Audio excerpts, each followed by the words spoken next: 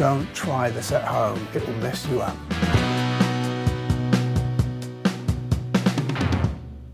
Hi, I'm Norman from TuneTrack. We're recording an SDX library, which is an expansion library for Superior Drummer 3, together with Eddie Kramer here at Air Studios in London. When Norman and I first chatted about what's the goal, what do we really want to do, what's cool, It was actually very obvious.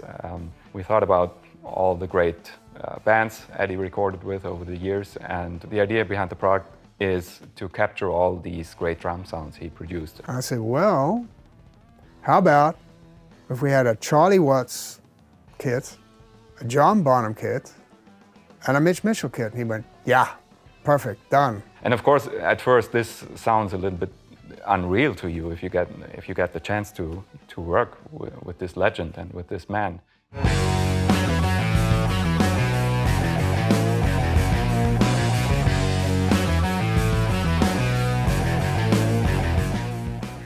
So for the Bonham-inspired sound that we tried to capture, we found a drum kit that was late 67, 68, somewhere in there, because the band didn't really establish themselves till 69. So I figured if we could find a drum kit that was from that era, we're rocking.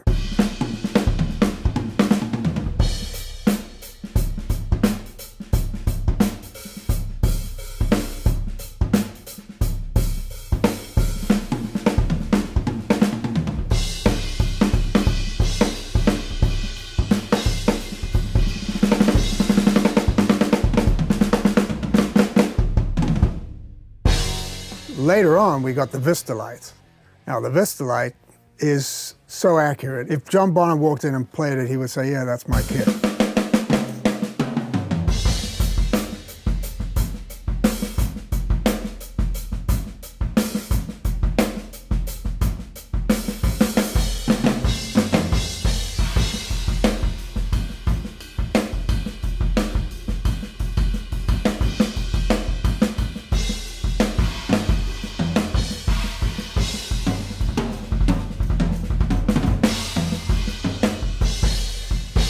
The product idea from the beginning was to include many different tools on the drums. You got timps, you got a frickin' huge gong, which rang forever, of course.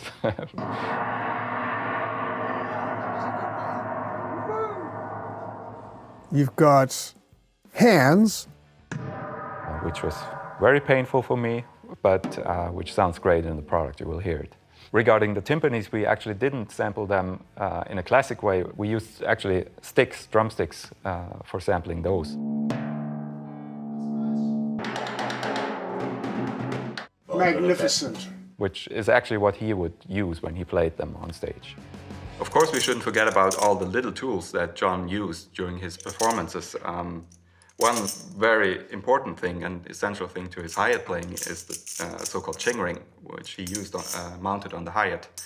And we are going to sample the hi-hat as well with the ching ring and without it, of course. And he used a bunch of cowbells all the time, so we sampled those.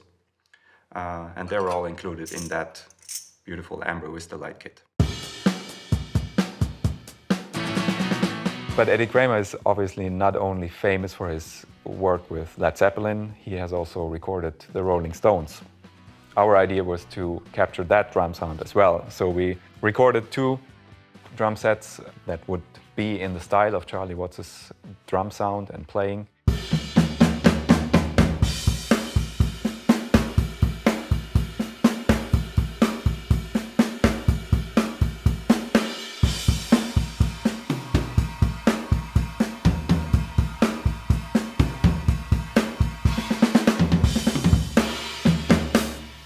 And we also had a kit in a beautiful blue oyster finish, also from the 60s. Both kits sounded great here in the room.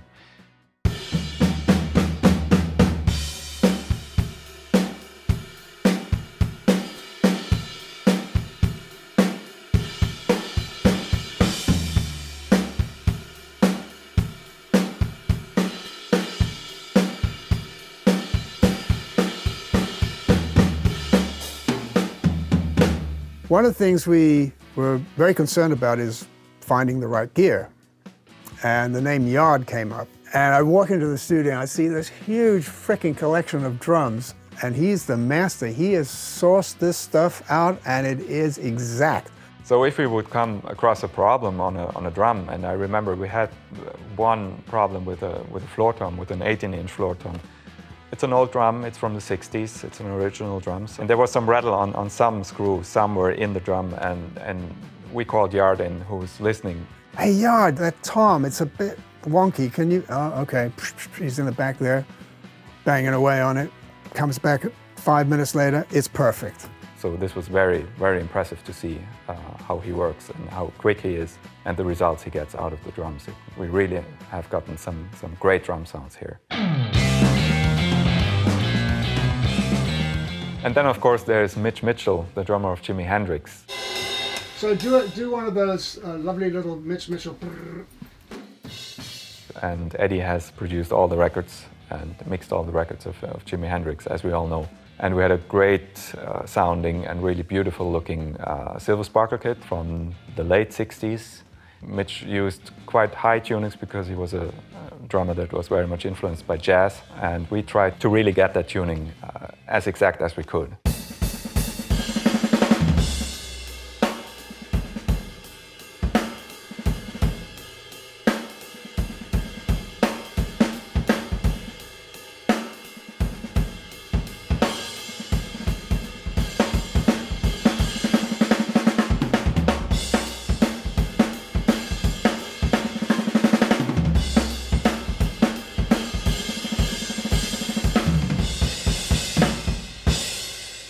So here for this beautiful Mitch Mitchell setup we have here, we decided to also record brushes because Mitch Mitchell was a drummer that was very much influenced by jazz music, and he pretty often used brushes in his performances. And we decided to capture that with playing the brushes on the whole kit, so on the toms, but especially on the snare drum. And we decided to record a lot of different articulations to really be able to realistically mimic what a real drummer or what Mitch Mitchell would have been playing during his performances. It's a lot of work. It requires tremendous concentration. I now understand how far one can take this. All the pro sounds are there. It's just a matter of getting yourself into that mindset to figure, well, do I need a Bonham sound here, or I need a Charlie Watts' sound? Can I take one of Charlie Watts' drums and mix it with a Bonham thing and a Mitch Mitchell cymbal? I could do that. It's endless what you can do with this program. I think I can speak for the whole team. We had an amazing time here at Air Studios together with him.